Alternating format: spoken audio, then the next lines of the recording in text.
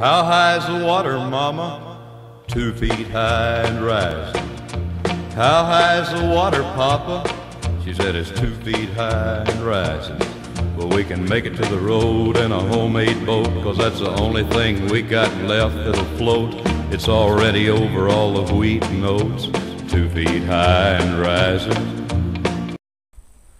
Alright guys, thanks for joining me here. We're moving along to basically an extension of your clothing, which I believe is still part of your shelter. You know, shelter is kind of the biggest thing for exposure.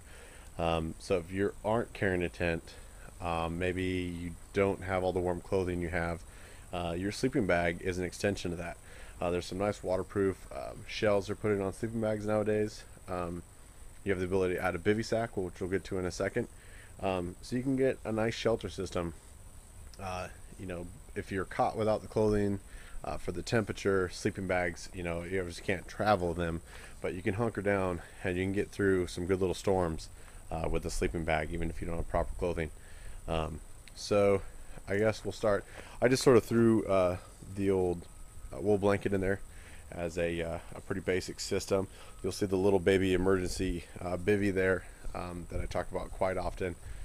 Weighs nothing. There's no reason not to have that in your pack. And again, because it's not just a blanket and it's actual sleeping bag bivy that you can crawl into, you know, you're able to take your boots off, let your boots dry, let your feet dry.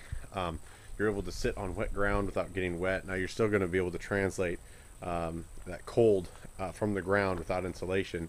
So I don't recommend sitting directly on the ground. But we'll get into a little bit more of that here. That is a thermalite reactor next to it, and if I stand it up here, you'll see it compresses pretty good. It's a very small bag. You could even get away with that just for summer, especially if you had that and a bivy. A very lightweight combination. I've talked about that before. Actually, in those two on the end, if you're going with like in the summer and you're using that emergency bivy, I think I'd mentioned it before, the get home bags, you're going to get some condensation, some sweating from your body. Your legs and stuff are going to want to stick to that plastic material. A nice little liner is going to be able to use your liner and that bag, and now you have a waterproof summer bag that you can easily use with a tarp system. It's a great combination, and that is the ones that are in the get home bag that I took out for this video. In there, I believe the last section of the get home bag video, I mentioned the down jacket with the Gore-Tex shell. I do keep that in the behind the seat. It is used for sort of Max's bed or shelter in the winter, and it's also just nice to have an extra warm jacket that's waterproof in there. But you'll see in that orange compression sack that, you know, that's pretty small for down. But if we move to the next one, that green compression sack, that is the only down sleeping bag I own. Everything else you're going to see is a synthetic blend, and that's just due to the wet environment in the Northwest, the fact that I've been up in the mountains and had a wet bag, and without that synthetic you know, insulation that keeps me warm when it's wet, I probably wouldn't be here talking to you right now. You know, so the deal was really good. I want to try out some down bags, and for summer I was letting myself get the down bags. Now you're going to hear people all over gambit. You know, you might as well talk AK-47s or AR-15 arguments. I mean, you're going to get the same group within the wilderness backpack community that's going to argue synthetic over down. That just needs to be your own choice and your own environment. Some people work well, you know, if you condensate into the bag, your bag is going to pick up a lot of that moisture. You know, there's many reasons why synthetics I prefer anyway. One of the things I still do, you'll see these other two bags over here. They are in a Sea to Summit waterproof compression sack. They actually have, I'll flip it over here, you can see the bottom is an E-vent. E-vent is a waterproof breathable material. The rest of that sack is not breathable at all. It's completely waterproof, and so what it allows you to do is that the air of the bag escapes out of the waterproof E-vent. It's a very similar to Gore-Tex. Some people say it breathes better than Gore-Tex. You know, you're just gonna have to take your marketing as what it is and try out the equipment. To give you a little bit of weights, and I will pull these out of the bags here in a second. We'll see. Hopefully this might end up going to a two-part video here. But so the little bag is a Halo. It's a 40-degree bag. Um, it is a down. It is 1 pound 9 ounces, or 25 ounces.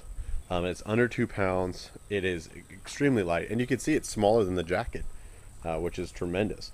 It has worked out. I got to tell you, I've used it a couple times now this summer, and I've really enjoyed it. When I didn't even think that I needed a sleeping bag, and that wind kicked up just enough, so I didn't want to be laying just under a tarp. It was really nice. Let's go on. There's another option if you want to get a warmer version of that. There's a 25-degree Halo. It is just over 2 pounds. It's 2 pound 1 ounce.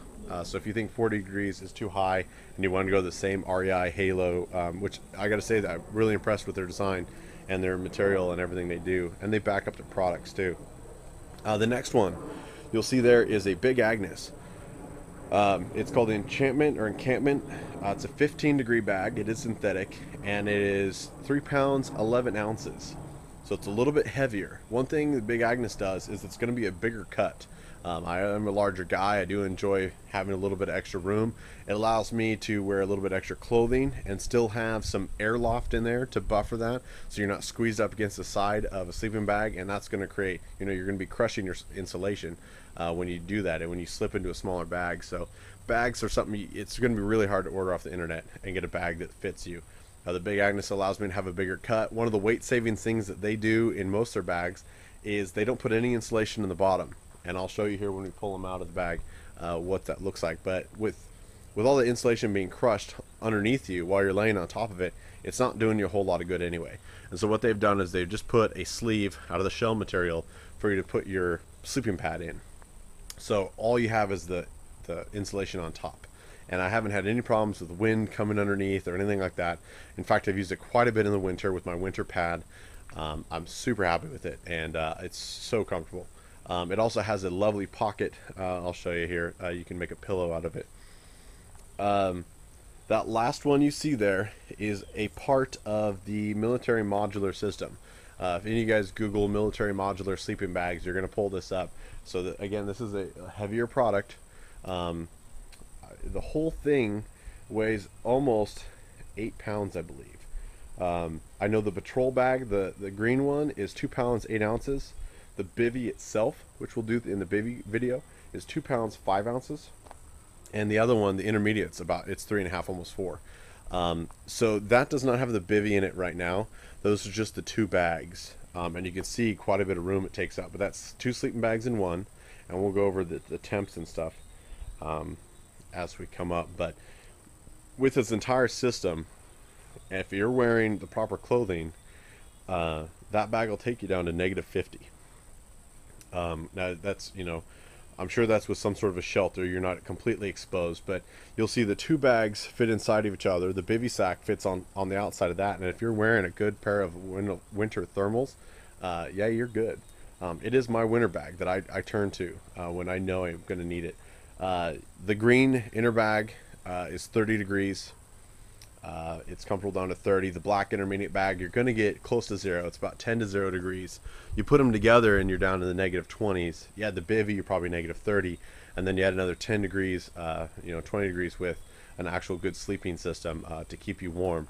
And if you're out of the wind and you're sheltered, you're going to be in good shape.